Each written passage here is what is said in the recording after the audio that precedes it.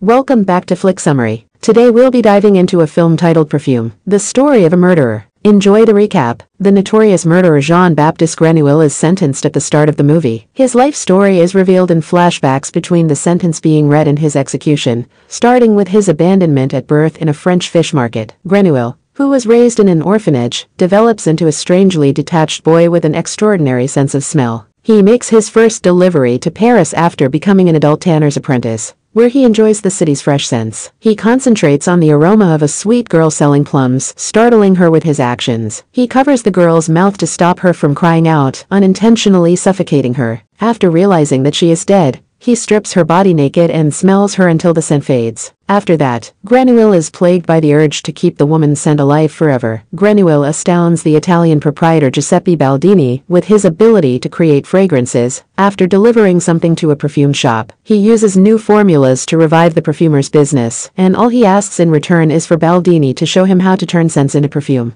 All perfumes, according to Baldini, are harmonies of 12 distinct scents, with a potential 13th scent present. He also recounts the discovery of a perfume in an Egyptian tomb that was so perfect that the moment the bottle was opened, everyone in the world thought they were in paradise. Grenouille becomes depressed when he learns that some objects, like iron chains and dead animals, cannot be distilled using Baldini's method. After receiving a letter of presentation from Baldini, Grenouille departs for Grasse to study a different technique. Grenouille discovers he is a cipher and has no scent of his own. While traveling to Grasse, he decides that perfecting the smell will demonstrate his abilities. Grenouille decides Laura Riches, the innocent daughter of the affluent Antoine Riches, will be his 13th scent, and the key component of his ideal perfume. When he first arrives in Grasse, Grenouille finds work in Grasse working with perfumes and learning the enfleurage technique under Madame Arnulfi and Dominique Druid. He kills a lavender picker and fails in his hot enfleurage attempt to extract her scent. After that, he uses the cold enfleurage technique on a prostitute,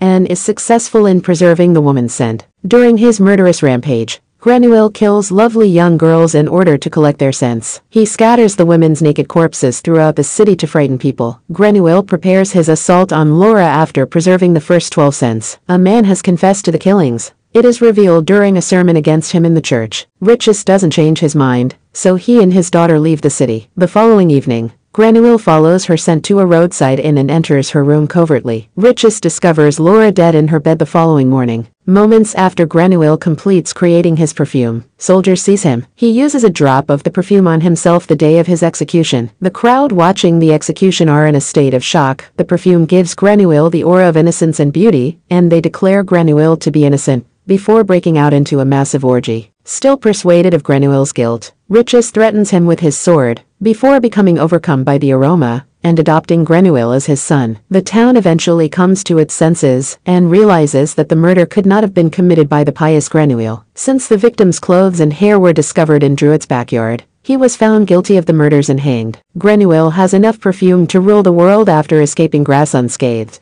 but he has learned that it will prevent him from being able to love or be loved in a normal manner. He returns to Paris after becoming bored with his fruitless search and worn out by life. Grenouille goes back to the fish market where he was born in the city and pours the perfume all over himself. The crowd in the area devours Grenouille after becoming overcome by the scent and thinking that he is an angel. The following morning, all that is left are his clothes and the open perfume bottle, from which one last drop of fragrance is released. Thanks for watching. Make sure to like and subscribe, and we'll see you on the next one.